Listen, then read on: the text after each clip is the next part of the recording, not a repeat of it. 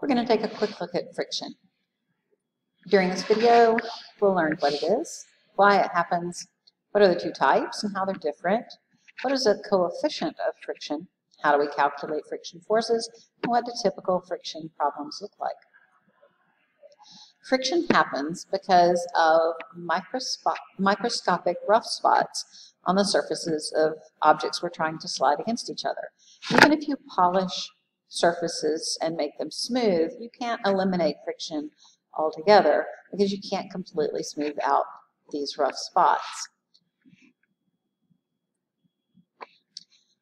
What two things affect the amount, or let's say the force of friction between two surfaces? So this little elephant's having some trouble navigating the mud puddle. And what is it about the situation that's making him not have very much friction here? There are two things that make a difference. You can see it with the otter, you can see it with the cat. The first, and should be the most obvious, is the material, or the materials. Because it's not just one material, it's the otter's belly and the ice or snow. It's the elephant's feet and the muddy ground. It's the cat's paws and the slick surface of the slide. So it is a combination of the two materials. And the second, that might not be as obvious from any of these videos, if we look at the elephants, notice Mama Elephant's not having any trouble, and for two reasons. Mama Elephant's not having any trouble because Mama Elephant's walking on the dry ground, which is has a rougher surface and is easier for her to walk on. The second thing is Mama Elephant's really big. Mama Elephant has a lot of weight, and if Mama Elephant walked through mud like this, Mama Elephant wouldn't have as much trouble because the frictional force depends not only on what the materials are, but upon the normal force between the two materials. Now, in our experience, if we have an object on a surface, we have said the normal force is up and the weight of the object is down. And often, most of the time actually, those are equal. But remember, not always, because if you are pushing down on the box, if this person pushes down with an additional force, then if I drew a free body diagram of the box, we'd have the pushing force and the weight down and the normal force up. So the normal force in this case would be bigger than the weight. So just remember, the normal force is often equal to the weight, which is equal to mg, but it's not always. These are the two things that can affect friction: the pair of surfaces that you have and the normal force between them.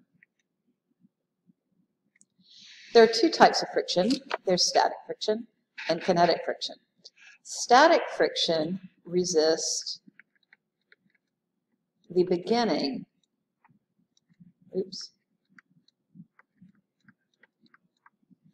of sliding motion.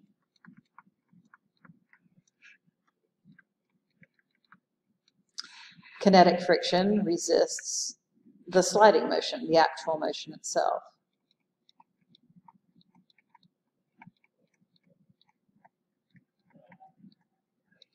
So the static friction happens before the object even gets started moving. And between the same two objects, the static frictional force is bigger than the kinetic frictional force. It takes more force to get something started moving than it does to move it once you've begun moving it. And you can see from this video, or this little GIF here, that when they're stationary, these things are kind of, all their little microscopic roughnesses are locked into each other. Once it gets going, they kind of move across the top of each other. So getting something started sliding is more difficult than keeping it sliding once it's moving. And the type of friction that resists the beginning of that sliding motion is static friction. And the type of friction that resists the continuing sliding between two objects is kinetic friction. And we would denote one with the force of sliding friction or the force of kinetic friction.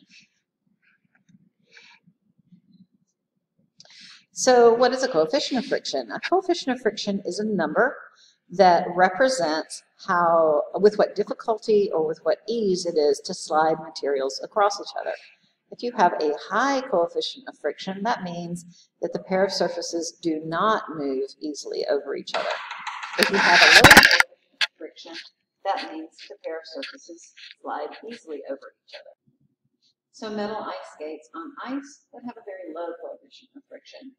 A tire and a road surface, like rubber tires and concrete road surfaces, would have a high coefficient of friction. And you would want that because you would want them not to slide very easily across each other.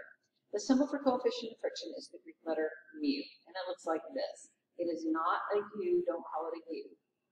It looks like that. In some textbooks, it's very vertical like this. I tend to draw it more like that, but it's the Greek letter mu.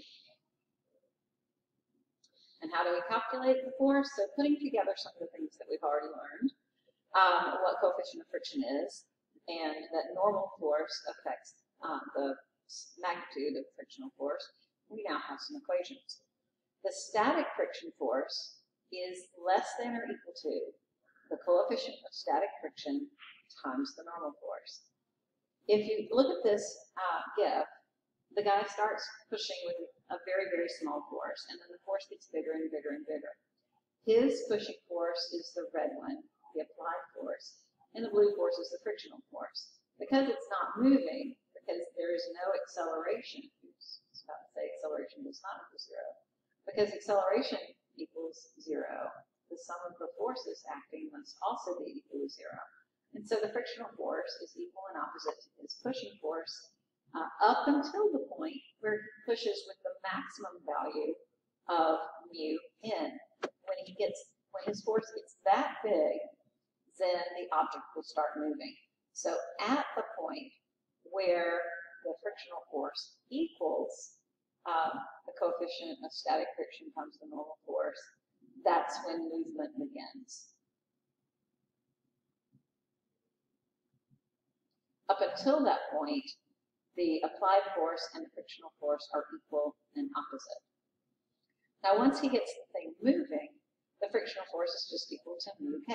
No matter how fast he moves it, whether he pushes it really, really fast with constant speed, with acceleration, the frictional force will be in the opposite direction of the motion, and it will equal the coefficient of kinetic friction times the normal force.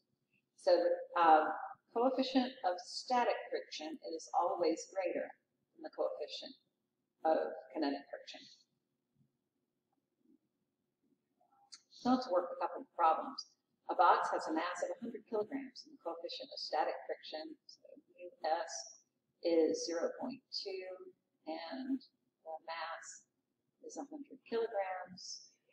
What force is required to make it move? Well, it will move when the applied force is equal to that maximum frictional force value of coefficient of static friction times the normal force.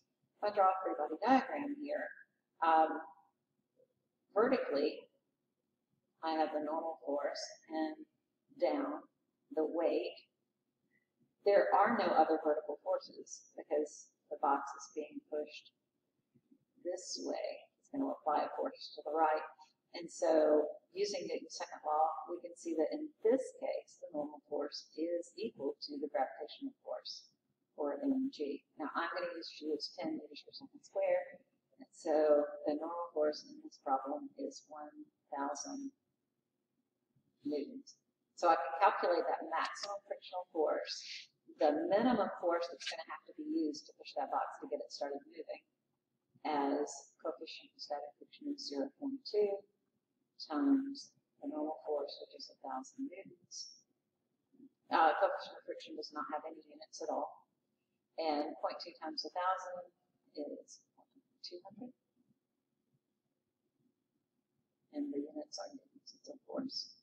Okay, so we have to push that box with a 200 newton force to get it started moving. If you continue pushing the box with that same force, so now we're pushing the box, it's moving. We're pushing it with a 200 newton. This is not a free body diagram, it's just a sketch. Pushing it with a 200 newton force to the the right, let's pretend that they're actually in contact. Well, what happens? Okay, so we can calculate the frictional force. It is moving now, so it's the coefficient of kinetic friction times the normal force. So that's going to be 0.15, and we calculated the normal force up here, times 1,000. So that's 150 newtons. Well, what does that mean? Well, we're going to have to draw a free-body diagram. So here's our box. The pushing force to the right is 200 newtons. The frictional force is 150 newtons.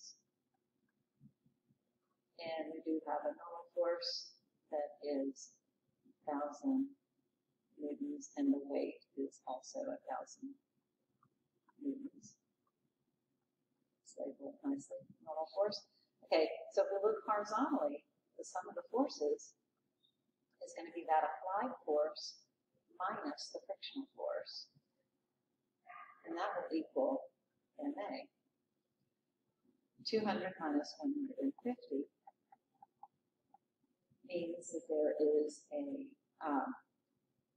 total force of 50 newtons. The sum of the forces is 50 newtons. And that equals its mass. What was the mass? 100 kilograms? Times the accelerations. There was 100 kilograms up there. So if I want to find acceleration, I can divide both sides by 100 and see that he's going to accelerate at the rate of 0.5 meters per second squared. So what will happen? If he continues to push with a force that is greater than the kinetic friction force, the box will accelerate at 0.5